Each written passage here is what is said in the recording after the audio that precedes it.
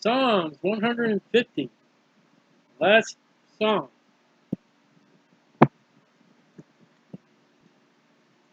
Praise ye the Lord. That seems to be the final theme of Psalms. Praise ye the Lord. Praise God in His sanctuary. So, let's run to Webster's 1828 on dictionary. And I got to move this a little bit. So I'm going to be a little close. It says, a sacred place, particularly among the Israelites, the most retired part of the Temple of Jerusalem, called the Holy of Holies, which was kept the Ark of the Covenant, to which no person was permitted to enter except the high priest, and that once a year to intercede for the people. That's Webster's 1828 dictionary. And how many people at their church today were in the sanctuary? We don't put you back under the Old Testament. We don't put you back under the law. Hey, I just gave you, don't get upset with me, I gave you Webster's 1828 dictionary meaning. We're in the Old Testament. Let's see here. I can search here. Hold on. I can do it. We got some time.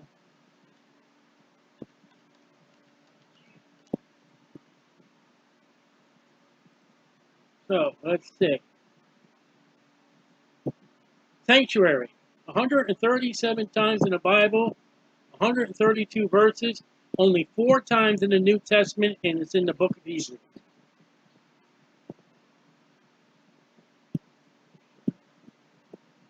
I'd be like running over to Malachi and say, you know, if you tithe, God will fill your storehouses.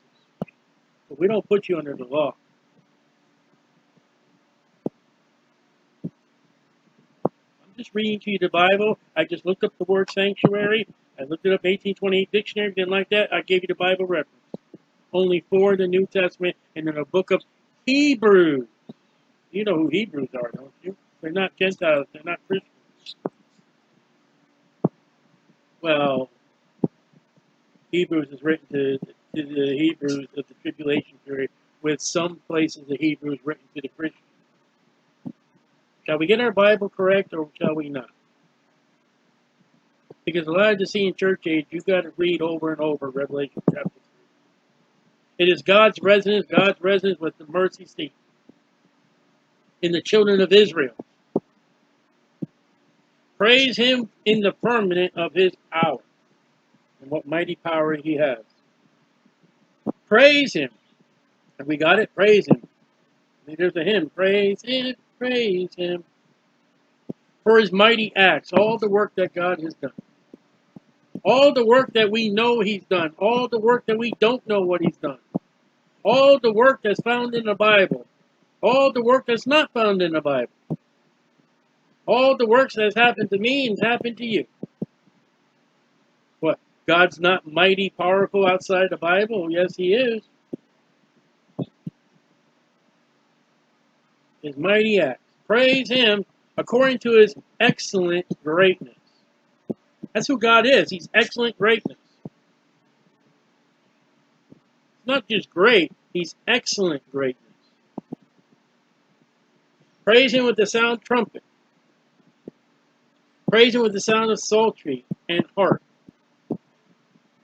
Praise Him with the tremble and dance. Again, we talked about that dance in Psalm 149. That's female with female, men with men, never co-ed.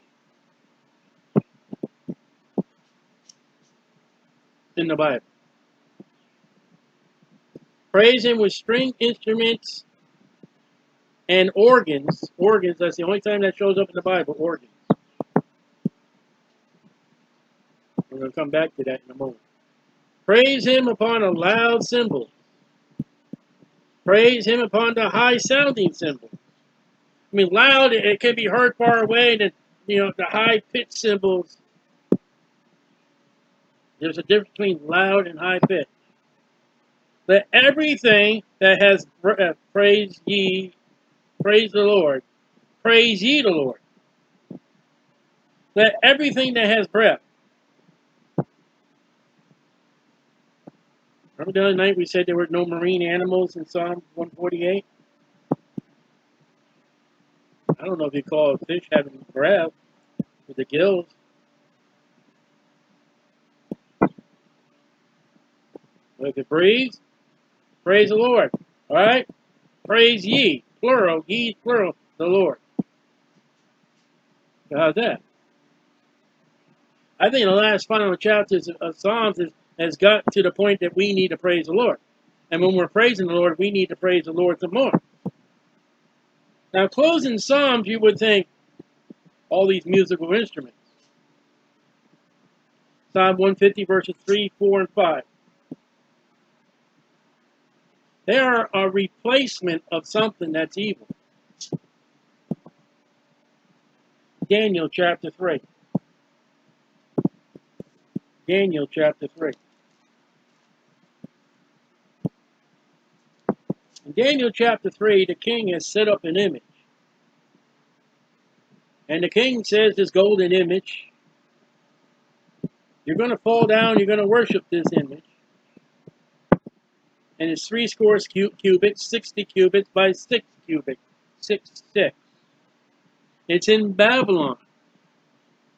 You don't want any of your religion or anything of your church to be Egyptian, Babylonian, Roman, or Greek.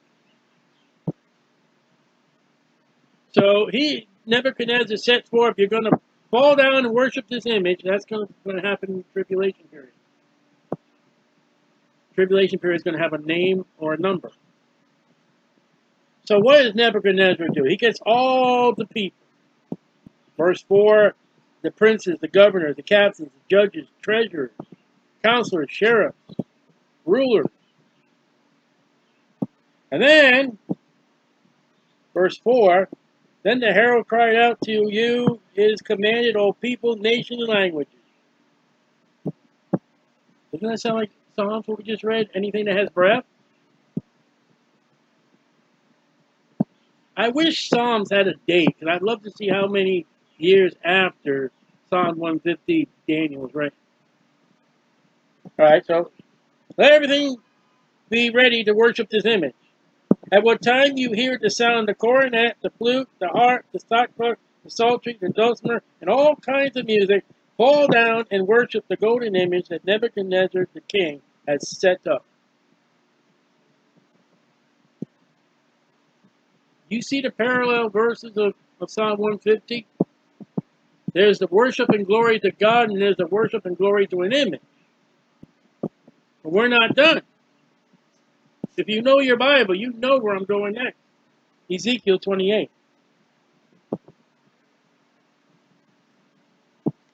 I'm going to show you a being that is reptilic, that's a word, who was in glory, and he fell, Isaiah 14. His name was called Lucifer. And we're going to read verse 11 down because this is all about the devil. We'll see about the devil. Verse 11, Ezekiel 28. Moreover, the word of the Lord came unto me, saying, so this is God speaking. Son of man, Ezekiel, take a lamentation upon the king of Tyre, and say unto him, thus saith the Lord God, thou sealest up the sum, full of wisdom. The devil's got wisdom. Perfect in beauty, he's beautiful. He might make your covers of all your magazines. Thou hast been in Eden, the garden of God, not the king of Tyrus. This is 588 years after the garden. No, more than that. 4,000. Oh, this is BC 588 subtract.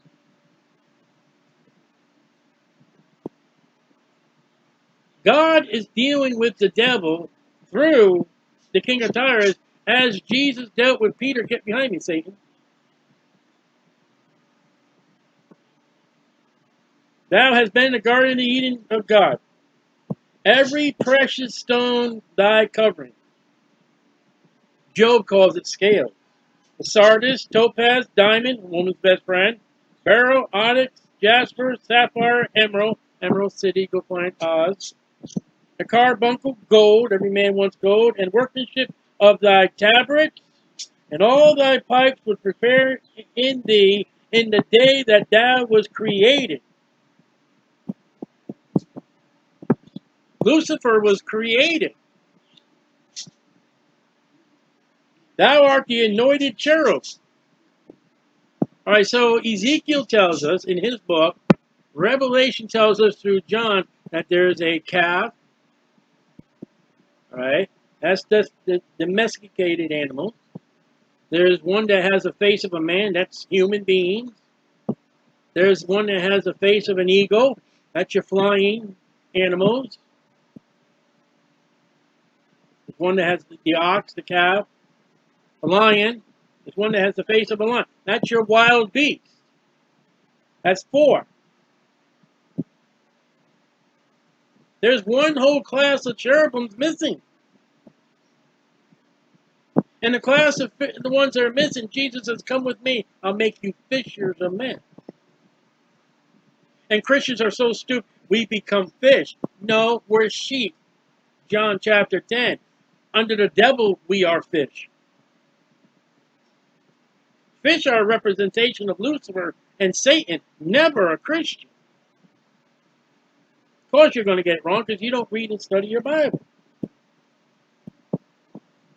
I don't know if you would say fish have a breath. And when we read the chapter, there was one whole group of animals.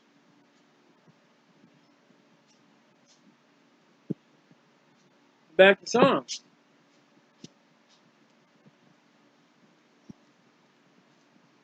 Boy, that's interesting. We close off the book of Psalms, and look where we go through the whole book of Psalms. We've done the first Advent, we've done the second Advent, we've done the tribulation period, we've seen the devil, we've seen who God is.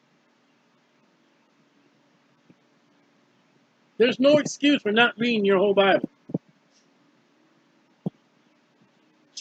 The Bible says, study to show thyself approved unto God, a workman that needs not to be ashamed, rightly dividing the word of truth.